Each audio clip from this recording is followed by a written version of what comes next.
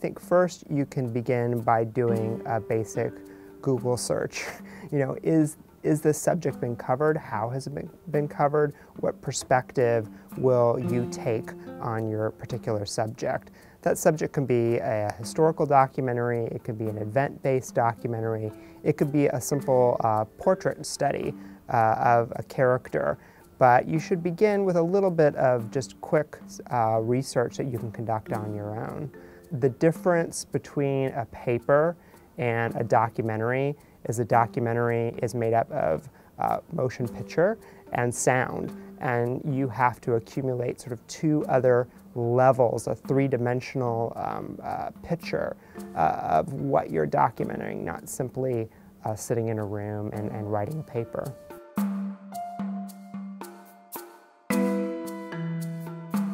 One thing as a documentary filmmaker is to write down all of your questions, especially if you're going to conduct an interview.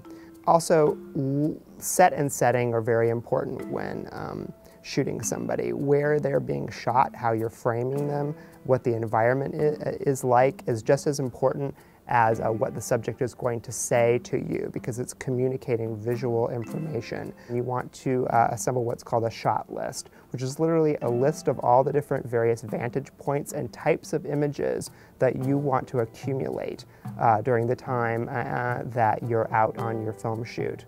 It's really about time management. You have very little time to capture those images that you're going to need at a later date, which is called the editing process, to assemble together. And if you don't get it while you're there, you can't magically conjure up these images at your desk. You have to capture them while you're there, and it might take you quite a bit of effort to, I don't know, drive to Cleveland for a specific interview. And if you haven't thought about what you want to capture while you're in Cleveland, it might be a big hassle to assemble a crew and to get back to that place where you need to have those images at your ready.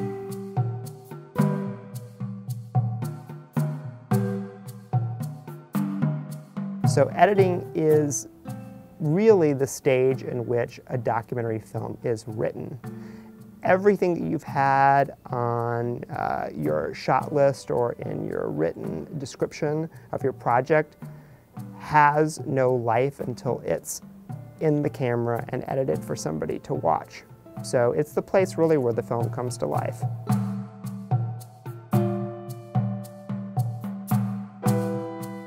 I think of audience as both a director and an editor of documentary films from the very beginning.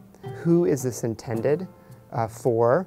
Is it for school children? Is it for adults of a certain age? Is it for other college students? Is it for historians, research scientists? You know, who is your audience? Because that's going to determine the kind of language that you use, how much information you need to contain within the film, expositional information to set up your subject for a viewer. So I think it's very important to think about who the audience is for your work.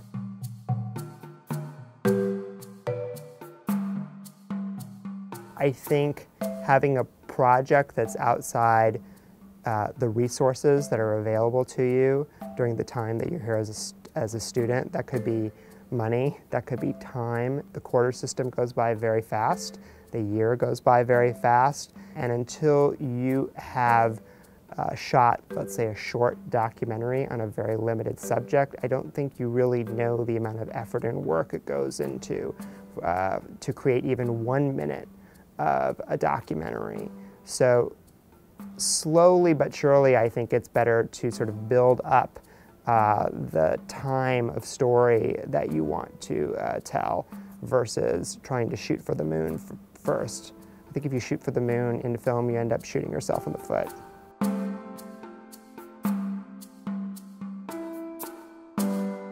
Plan, plan, plan. Don't just show up and think that you're going to point and shoot and something magical is going to happen in front of your camera.